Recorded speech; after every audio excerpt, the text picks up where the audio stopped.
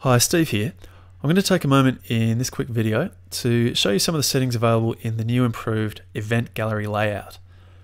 So let's make a start. I'm going to head first to the website theme section of my admin account, and I just want to highlight the point that when I talk about the event gallery layout, I'm talking about a layout that is available in the original Geneva website theme. So if you're currently using the Phoenix website theme, then you don't need to worry about running through this exercise. The event layout is from the Geneva theme.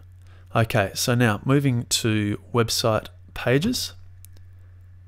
As you may recall, anytime you want to edit the layout of your galleries or portfolio, you'll come to the website pages section here and then click on your portfolio page. So here we are. I'm going to scroll down the page and we have some portfolio settings available here. Then further down again, we have our gallery settings. And you can see that I currently have the event layout selected. So further down the page here are some layout settings and options, some of which are brand new, and we're going to have a look at these in a moment. But first I'm going to take a look at my live site as it currently stands. I'm going to move to the top right and hit the View Site button, and this will load my live website in a brand new browser tab for me. So I can move here to the portfolio page, and I'm going to work in this new images gallery.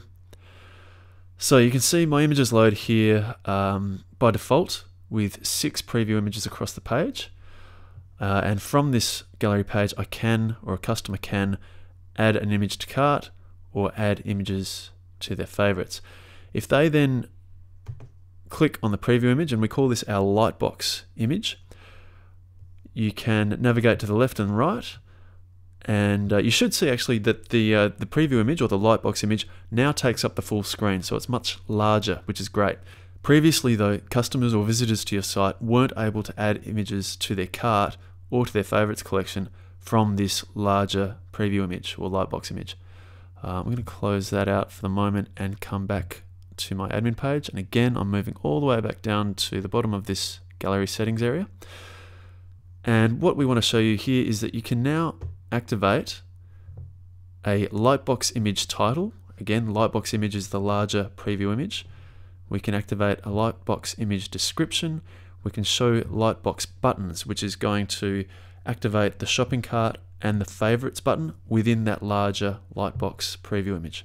And we can also, if you want, provide a unique link to each image. There are some other options here as well. I'm also going to change from the default 6-column layout to a 3-column on that gallery page. You can, if you like, change from native to native aspect ratio to a square crop, and you can choose how many images load per page. You can also decide whether or not images load with a border and whether the image background is either transparent or a color that matches your color theme. So those are the main settings that we're looking at there. I'm going to save those changes. And then I'm simply going to switch back to my live page here, my live gallery page. And remember, anytime you want to see a change you've made in your admin account actually reflect in your live site, you just need to refresh that page. I'm on a Mac, so I'm going to press the Command R key. If you're on a PC, you can hit F5. Great, so you can see I now have 3 images across the page, so I have larger thumbnails. And if I were to click on any of these images, I now have the option within the lightbox image of adding that image to my favorites list or of adding it directly to the shopping cart. I can also access a unique link there, and you can see that I've also chosen for this image title as well as image description to load within that preview on the larger screen. So that's a quick rundown of some of the new features available in the event gallery layout for the Geneva website theme. Have a play with those settings and let us know if you need a hand with anything. You can reach us at help@photomerchant.com.